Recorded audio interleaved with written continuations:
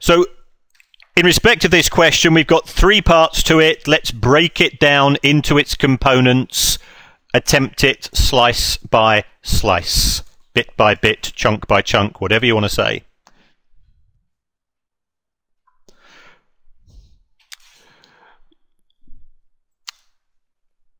So we start off with our IAS 39.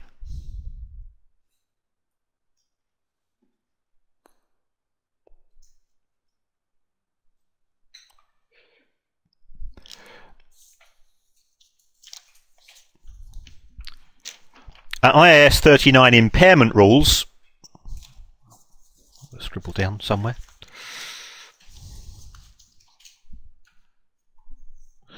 I'm sure I'd written this down somewhere.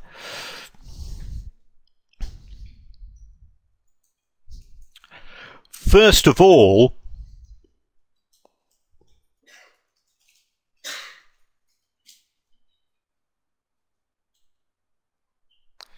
there must be evidence.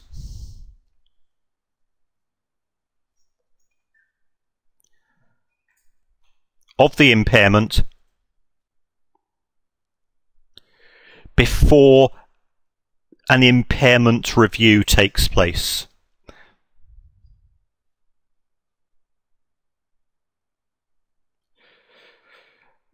And the reason for this is simply to cut back on the costs for the company. You don't want the company incurring huge expenses every year, having to going through an impairment test for every single asset. So the first thing we say, well, if there's no evidence, then you don't need to go through the exercise.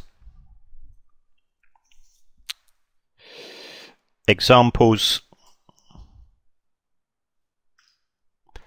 would be late payments, bankruptcy. It's always a good clue that something's not worth quite what you thought it was.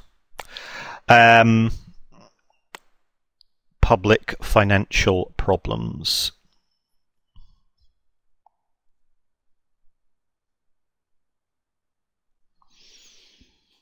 So if you bought some sovereign debt from Italy, Spain, Portugal, Ireland, Greece, France, Bulgaria, Hungary, you name it, it's going to be it very, very soon. Coming to a country near you, there has been public evidence of financial problems.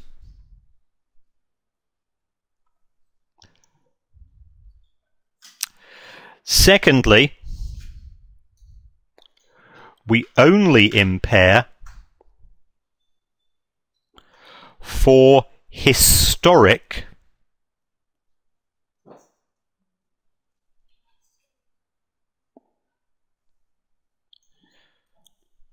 or past events. This approach is criticized.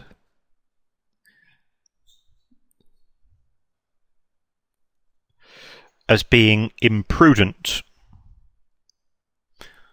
So if you believe a company is going to have future problems because you think something is going to happen in a particular market, you can't do it unless the events have got to have already taken place. There's got to be some evidence.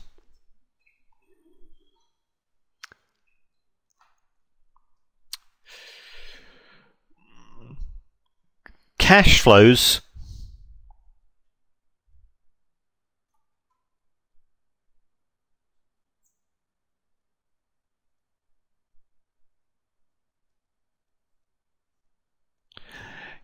must be reliably measured.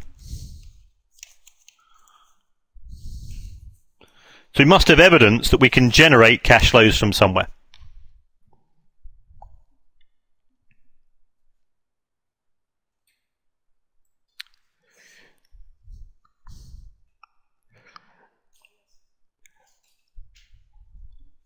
And in respect of the two measurement models,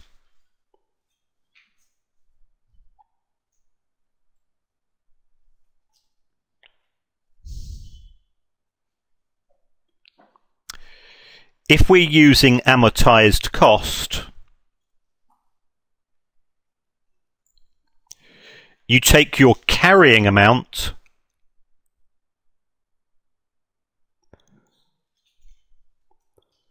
per the SFP, and you take away from that what we refer to as the recoverable amount, which is the present value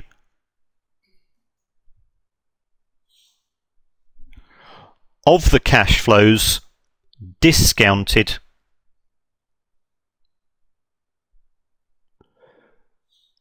at the original discount rate.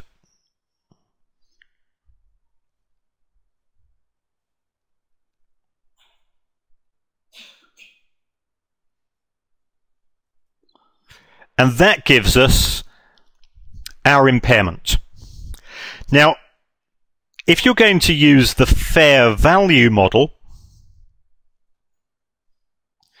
think about this very carefully. If you're using a fair value model to measure financial instruments, what are you automatically doing at each SFP date? You're revaluing them. So the impairment is automatic.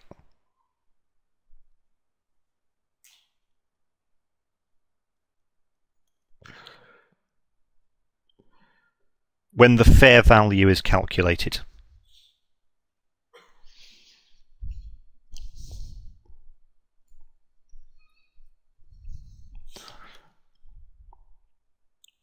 So that's part A1. And I'm looking there, have I got roughly 6 points? And roughly I have.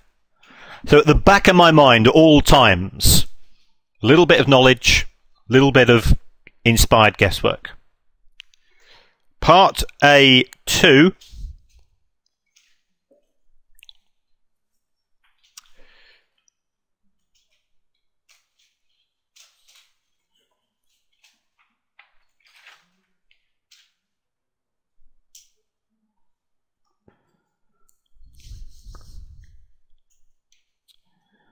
is the Bromwich loan.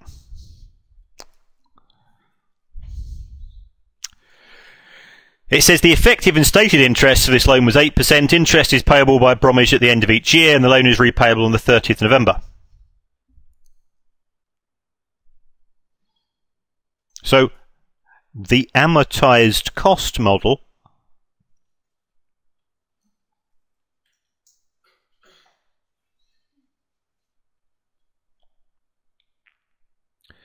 is used to measure this loan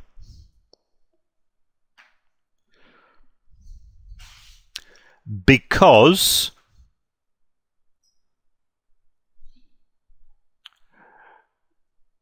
firstly, the intention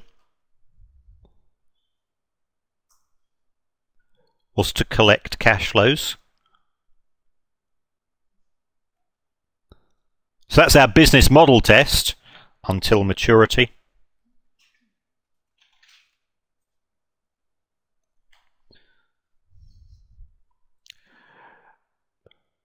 And cash flows on specific dates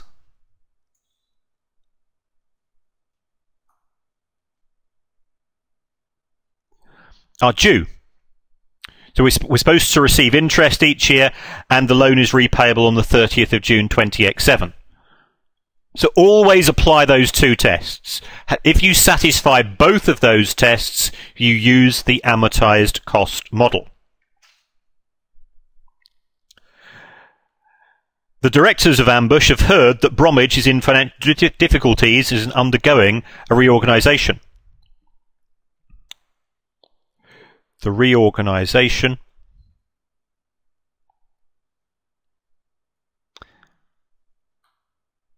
is evidence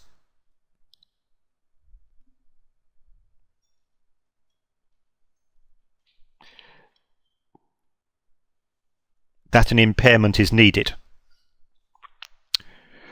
The directors feel that they will only receive $100,000 on the 30th of June X7 and no future interest payments. So our carrying amount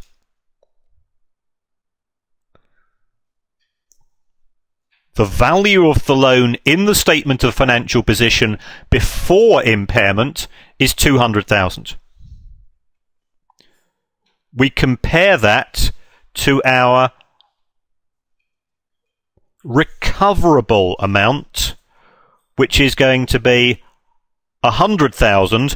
We're not going to receive any interest, and we're going to discount that by 8% for 2 years, which means that our recoverable amount is 85734. So this is going to be our revised SFP figure, and therefore our impairment is 114266.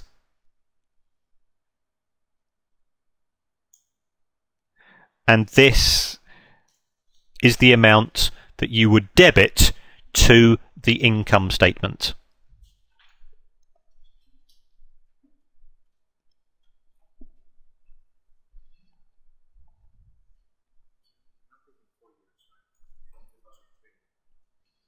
No, because we're at 2005.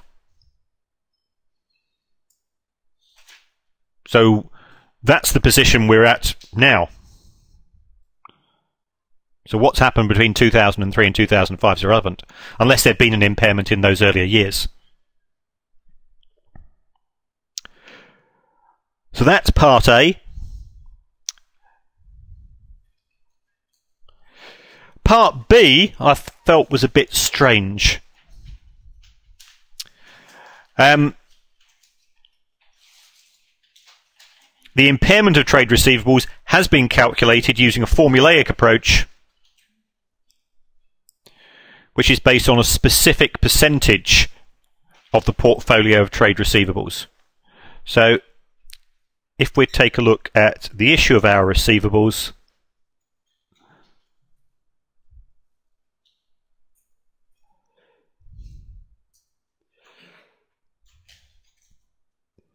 general provisions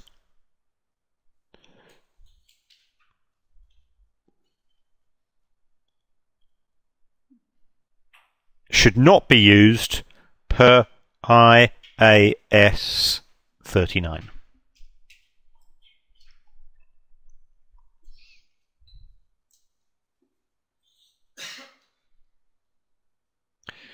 Instead, we should look at the expected cash flows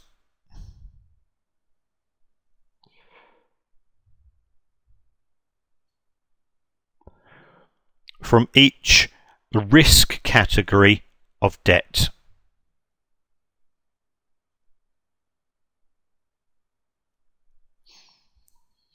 So therefore, it's effectively saying we need some form of aged debtors analysis or aged receivables analysis, and we can apply principles to that.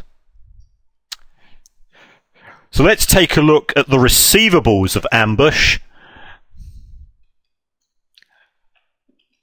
So the first one that we see is Trey. And it says that Trey has come to an arrangement with Ambush whereby the amount due of 4 million will be paid on the 30th of November X6, together with a penalty of 100,000. So what Ambush has done is that although it's owed 4 million, it's put a receivable of 4.1 million in its statement of financial position. But it's ignoring the fact that that money is not going to be received for a year. So the cash flow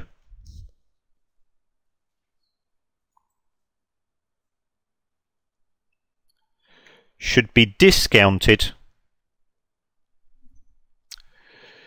and it says use a discount rate at 5%. By 5% for 1 year, so that's 4.1 million. We're going to receive the money in a year.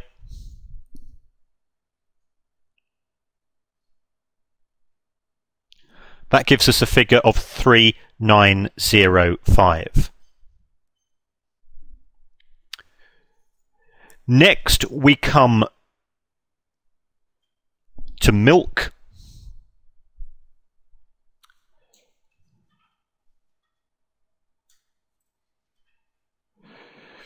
And it says milk has a similar credit risk to the other receivables. So milk, although this is a material debt,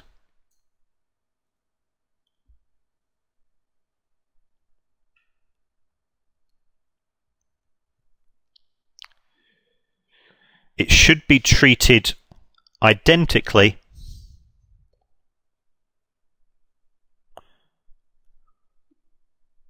to other receivables. Next word. Because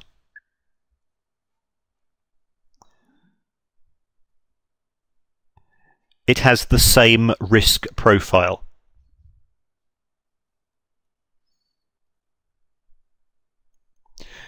And also, we're expecting the money to be received on the same date. Therefore, our expected cash flow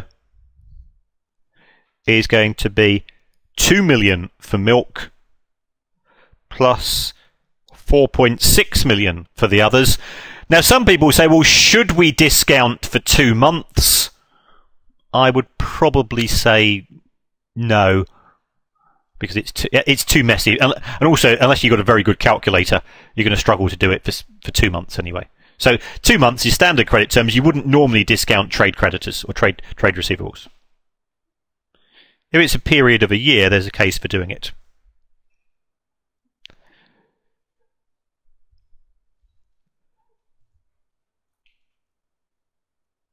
So our total receivables is 3905 plus 6.6 million.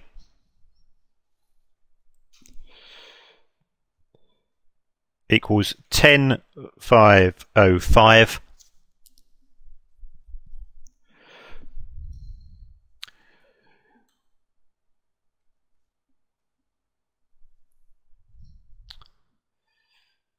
Therefore,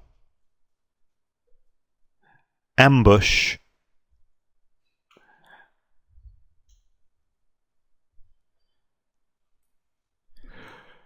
should reduce the allowance for receivables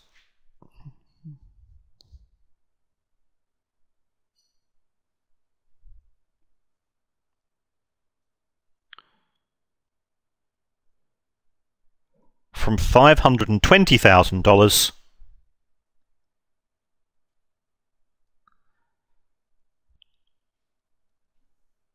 to $495,000. Where do I get that figure from? It's our carrying amount less our revised figure for receivables. So try to use as much information from the question as possible.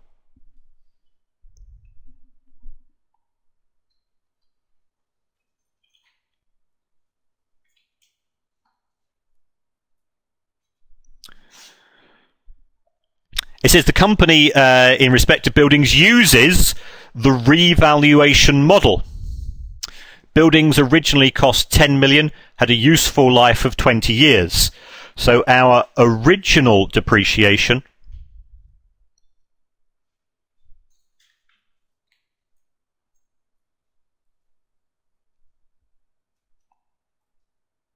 it's 10 million over 20 years.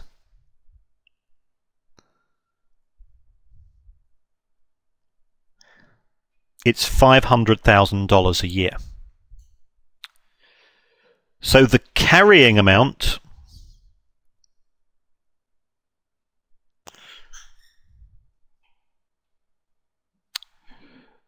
at the 30th of November X4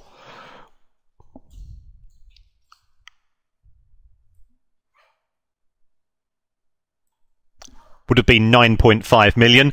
And it says on the 30th of November X4, the buildings were revalued downwards to 8 million.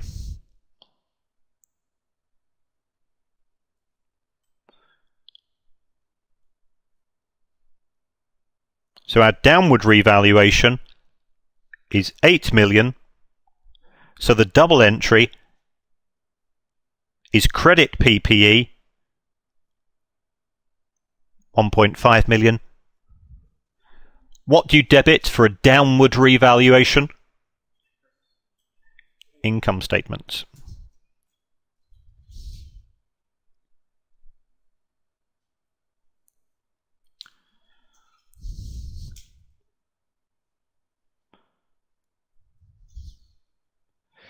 Depreciation 20x4 onwards. So date by date, step by step approach. What's it going to be? It's going to be 8 million. We've still got 19 years remaining.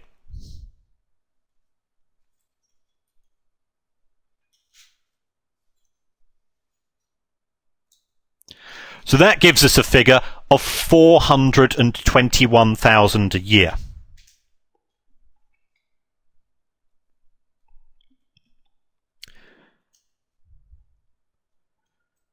So our carrying amount at the 30th of November X5, it's going to be the asset original value of 8 million. That's the figure at end of X4, less 421,000.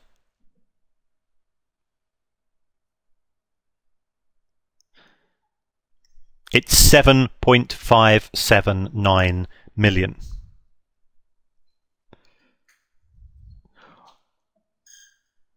At the 30th 11th X5, we revalue upwards.